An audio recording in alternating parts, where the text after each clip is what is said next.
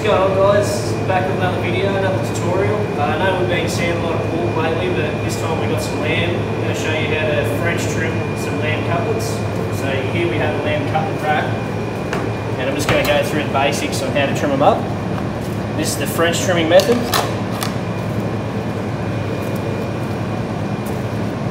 So you mark down where your chine bone is attached there. That can come off. You get a little bit of paddy whack out of the flesh. These are pretty straightforward. Now you've got a little bone in here, and it's got a funny little shelf that sort of goes in and around. You'll see it's got like a step on it. So you're coming in,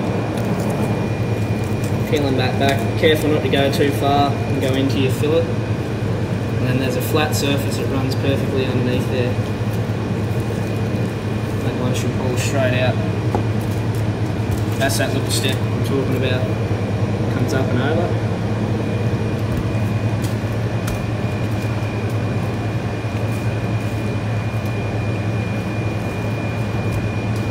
Now, where the eye is here, you can see that little eye.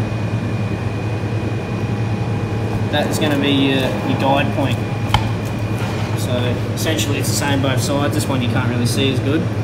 But that is where the tip of your knife should start. You want to be going just above that and following that bone straight across, going hard into the bone. You're not going to wreck any fillet this way.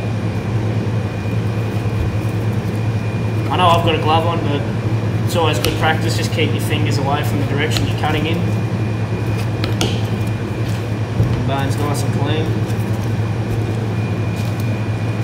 Now you have your intercostals. So that's just the muscle grouping that goes in between your bones there. You go so far down. I've left this back strap part on here for a bit of a guide, so you're not going too far down, doing your intercostals and marking into your meat. It gives you a bit of a point there to sort of aim towards. So you're just going in and out with these.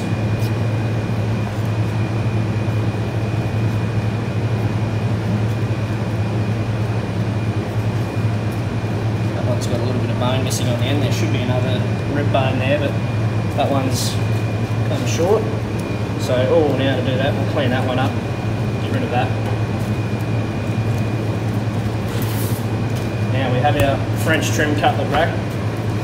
That's the French trimming method. You can clean them up as best as you'd like, but we're actually going to use this rack for some crumb lamb cutlets. So to go further from there and prepare them, this part can actually come off the back.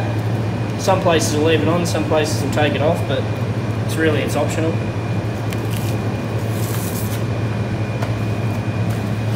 Now you're left with nothing but your lamb fillet. Once again, the fat is optional whether you want that off or on, but we like to lean these up a little bit. Now to cut them, you don't want to be just going straight down between every bone, because you're going to get to these end ones here where there's not a great deal of fillet left on the cutlet, and you're going to have some uneven cutlets. So I like to try and sometimes start from the smaller end and work towards your bigger end. That way you're always going to know you're going to have more meat when you're getting to the end. You want to get them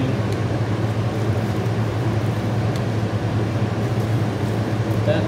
And as you're moving along, you can start evening your angle up there on your blade. And there you go, you're left with cutlets with plenty of meat on them. You're not getting any that are missing out. You've got all your cutlets there.